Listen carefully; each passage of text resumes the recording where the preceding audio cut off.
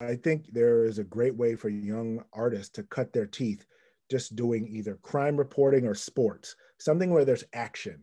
You have to describe action and things that are action based really quickly and succinctly, and not sort of luxuriate in these literary sentences and paragraphs. You got to hammer it out. And then later on, you can expand from that. But I think it's a very important foundation to know, like, muscular, strong, verb based writing.